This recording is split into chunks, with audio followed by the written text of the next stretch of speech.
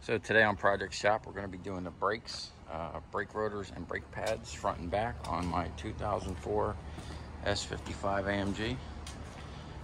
So I ordered the brakes from FCP Euro.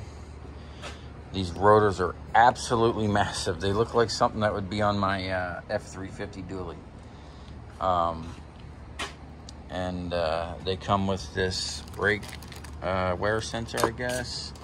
So the front brakes were $470 and the rear brakes were $247. So you're talking about $720 almost just in parts from FCP Euro. I can imagine what the dealer wants for these. But man, I can't stress how big and heavy these, I mean, these things are just massive for this car.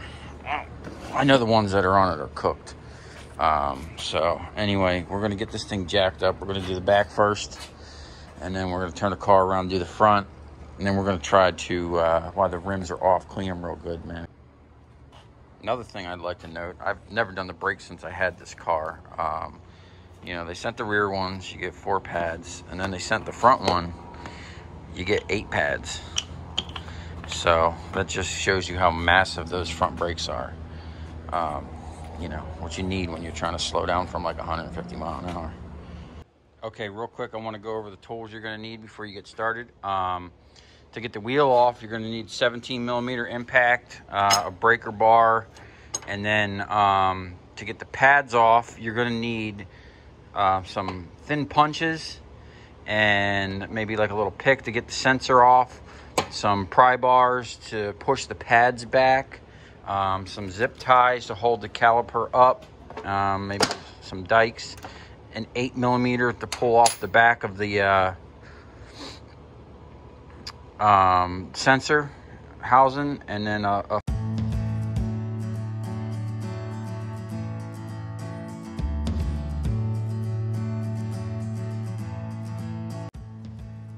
went ahead and sprayed around there and where the Allen is with some WD-40. Let that soak while I clean. I'm gonna clean these up a little bit. Every time I touch it, my hands turn black. So I just sprayed some wheel cleaner on it. I'm gonna use that brush, agitate it, and then I'm gonna use just a spritz bottle and some rags to clean it up. We're not gonna make a big mess, but definitely clean it up a little bit.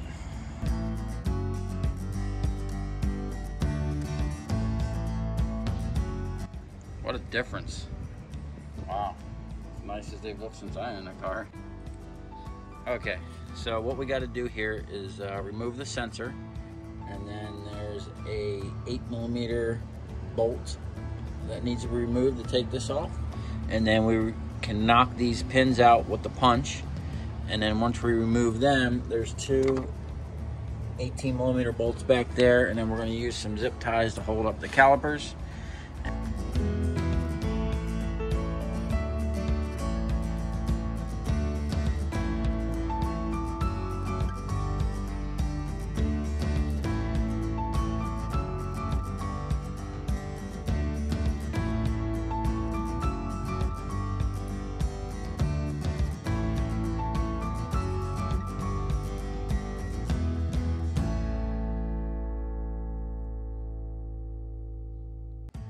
Okay, I got it off. Took a little bit of beating, but a bunch of brake dust in the middle, and you can definitely see that lip in there. So, anyway, what I'm going to do is I'm going to clean this up with a little bit of sandpaper. I'm going to spray this out with brake cleaner, and then I'm going to put a little bit, just a very little bit of this lubricant on here. So hopefully, if I ever have to do this again, it won't be so hard. And then we're going to put the new rotors on.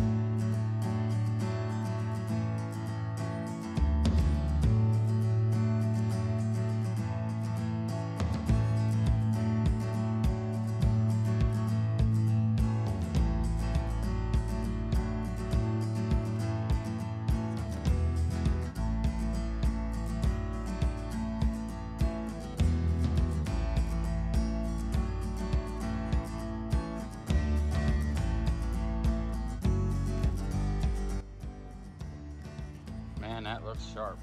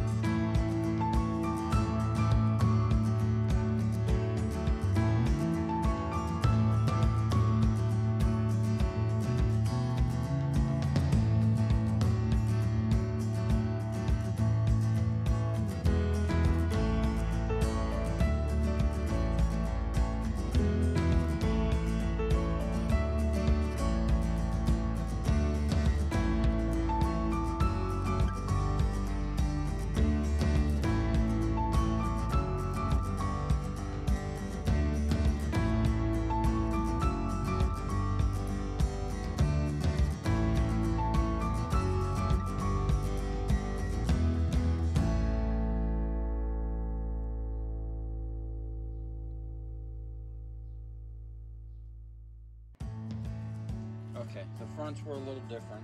There was only one pin holding in each side. I already removed them. I just wanted to show that on the front, these are different. It's a number 10 star, Torx, whatever you want to call it. No, I'm sorry, number 30, T30. And then it's a 10 millimeter Allen to take the caliper off on the backside. It's just a little bit different setup, but pretty much just as easy. And as you can see, those ones were done. Holy cow.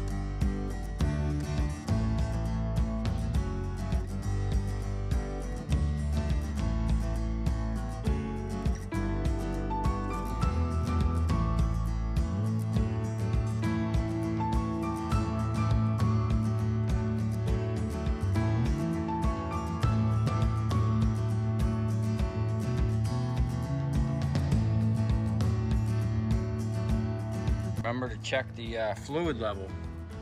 I caught this just in time, so I'm going to take this little syringe here and suck some of this off into a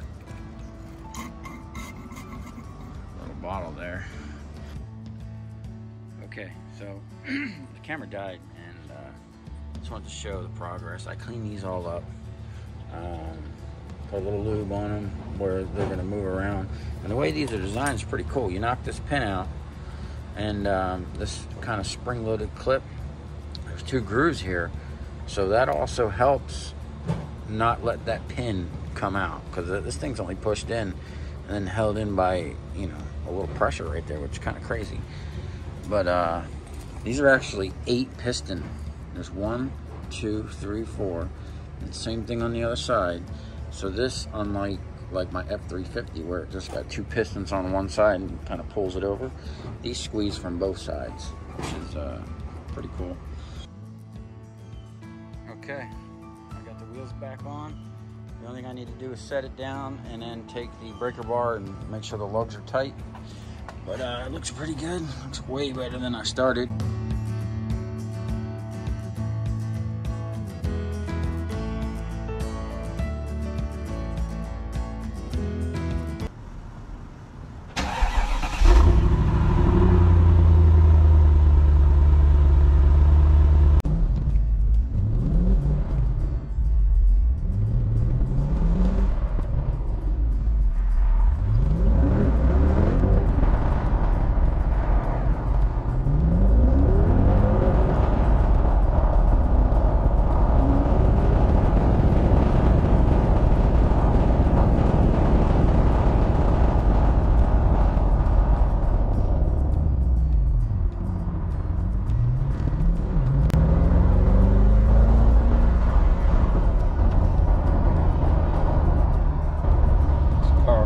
Trouble quick.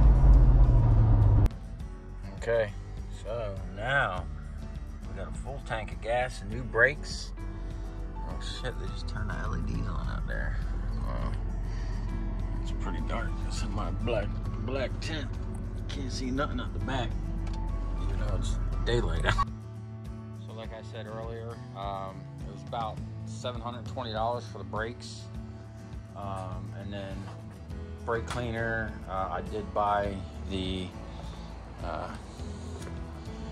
brake lubricant and some Loctite, maybe 25 bucks, 30, 35, 40 bucks maybe, because I bought that. So you're talking about 760 bucks for what it is. It's not bad if you do it yourself. Take it somewhere, obviously you're gonna pay a lot more, and probably a lot more in parts. So hope you enjoyed it. If you come this far, thanks for watching. Please subscribe to the channel, and have a great day. Stay safe.